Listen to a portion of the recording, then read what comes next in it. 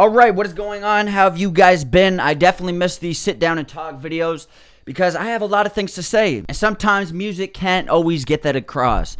So these are very important for myself and also for the viewers because you can pick up some valuable gems in the process. And if it doesn't work for you, then don't listen to it. I don't care. But yeah, I had to take like a little micro break from music, probably like 2 days because first of all, I also have to move. So I have to pack up everything in this house and I'm just switching locations to a better place and to some new scenery. And I also just had to take a break from music to truly analyze and observe what I am putting into the world and what I am creating. Because sometimes when you're so locked into that creative process and you're so consumed by just creation and I gotta put this out and once I'm done this, let's jump to the next thing and then the next thing and let's get the artwork and let's get this. Sometimes when you're running down that path, you can get lost in the sauce and you don't really know what you're pushing out, or you can't really make fixes or make changes like you could if you just take a break and you take a breath and you step back. And that's what I had to do. I just took a step back and truly just analyzed everything I was doing and if I could make tweaks here and adjustments here and if this is the path I want to go down. And during that time, I just connected with myself because first of all, you do not have all the answers. But when you are connected with, let's say, your spirit and you listen to your intuition and your internal guidance system, which is basically just all of your emotions. That's how I dictate if that's the direction I want to go in, if that's the place I need to be, if I should fix this, if I shouldn't fix that. That's how I truly figure everything out, just based off the connection with myself. Now, let's say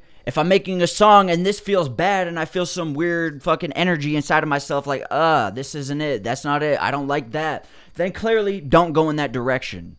Just do whatever feels good and just go wherever you feel the most satisfied and you feel the greatest about yourself because that will be the best direction for you to go if you truly trust yourself. Now, obviously, that's a relationship you got to develop with yourself, which takes a while depending on where you stand in this world and what is going on in your world and where you are at mentally. But it definitely is very beneficial. And I also just called some people to get some advice. And I just got some very valuable advice of like, I don't really like this. I don't really like that. You should do this. You should do that. Which I don't look at that as a bad thing because I'm always trying to learn. I'm always trying to grow. Like this music thing, I just jumped into it because I knew I wanted to do this. And I absolutely love doing this. So that's what you got to do. You just jump in. You immerse yourself in what you want to do. And all the answers will come over time. You just got to have the vision and the intention and the belief in yourself to actually walk the path. And everything will come to you that you need if you believe and if you have a vision of what you actually want to be or what you're going to do or where you're going to be, and you believe in that vision and you just keep going no matter what happens. Because like God said, faith without works is dead, which means first of all, you got to believe and what you want, and you gotta work for what you want. And if you don't have those two things, it's dead, it's done. You won't be in that place that you want to be. And also in the Bible, it says, for the vision is yet for an appointed time, but at the end it will speak. Meaning, everything you believe, everything you envision is set for you at an appointed time. Meaning, you gotta survive the test and still believe that everything is for your greatest good. You gotta walk the path no matter what the fuck happens or where you end up or whatever may happen. You just gotta have that seed of belief because all things are possible with faith. And if you have faith as small as a mustard seed, nothing shall be impossible for you. And the rest of it says, for the vision is yet for an appointed time, but at the end it will speak and it will not lie. Though it tarries, meaning may take a long time, wait for it, because it will surely come. It will not tarry. And now, obviously, that's the difference between certain individuals. Are you willing to stick that out? Are you willing to go the distance? Are you willing to keep that faith day in, day out? Are you willing to really push yourself to that limit, to that extent, to go through the trials and tribulations to become that person?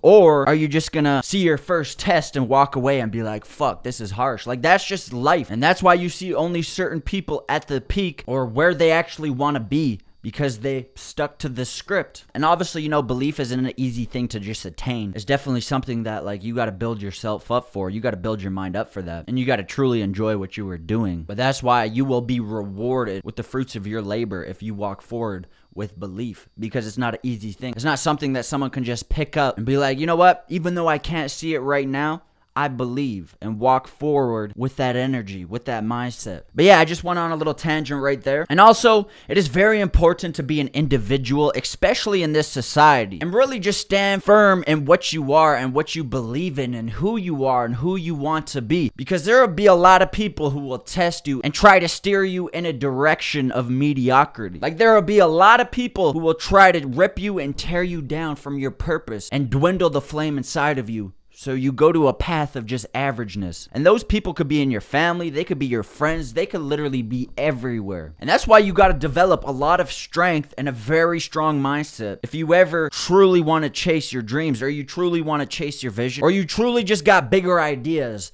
than everybody else around you. If you're that person and you got a flame inside of yourself and you got a large mindset, boy, your ass is gonna go through some tests. And if you survive and you continuously walk through all of that unscathed, well, honestly, you're going to be scathed and you're going to get knocked down. But once you rise back up, you're going to have more keys. You're going to have more wisdom. You're going to have more knowledge. You're going to know how to approach those people. And you're just going to have a greater understanding of just everything. And it'll make your journey that much more easy. But yeah, if you have a big mindset or you have a big flame, I'm not saying hide yourself away, be in your little shell, be in your little cocoon. You could also just use these people as a test. Like, do I really believe this? And if I do, let me throw myself in the fire. Let me just be around these people and see if I can survive. And if you can't, then you're not ready. What happens when you go all the way up and you become who you want to be and you never had the practice? You never had the knockdowns and people going against you and attacking you, because when you reach the peak, that may happen, but on a grand scale, and all these little lessons and all these little testing grounds and all these little things will build up to that moment to where you actually have the mindset to be able to deal with all the things that will come your way. And that has happened to me on multiple occasions. I have huge ideas. I have a huge mindset. And I'm not going to lie, about 99% of the people I am surrounded by have the complete opposite. They're small-minded. They do not believe in themselves, and the only thing they will offer me is you can't, that's not possible, be realistic, or just projecting their own negative self-talk. And you can believe that and let them dwindle that flame inside of you so you join with them onto the path of mediocrity, or you could stand firm in what you are and you could completely shut that idea down and still walk as you are and accomplish great things that have never been done before, and truly open up a new realm of possibility for everyone who is watching you or viewing you, which can open so many doors. Because once you do something that is so grand and so big, you know, all those people who may have disbelieved or whatever it may be, or all these people who are, you know, doubting themselves or doubting what they can do, once they see you open up those doors and those opportunities, it's like, fuck, this guy just did the impossible. And now the next generation that comes up, let's say in my family or just surrounding friends, they're like, well, fuck, if he did that, what can I do? You know what I mean? Instead of just being locked in the reality of, well, this is what he did, this is what they did, so I'm just gonna, you know, get what they got. So I'm just gonna be what they are, and I'm just gonna have what they have, and there's no up from there, and there's no down from there, because this is what they set. Say it be your family, say it be whoever, and that's where your life will play out right there, because that's where your mind's at. You're like, okay, well, they got a nice car, they got a nice house, and guaranteed your life will have a nice car, have a nice house, because that's where your mind is settled. That's what you believe. Like, we have everything we want if you truly think about it. Like, everything I ever wanted in my entire life, I have. Like, all the useless shit I bought on Amazon, a fucking mini fridge, like everything that accommodates me and everything that I want, I have. Like, look around in your life. You actually have everything that you want,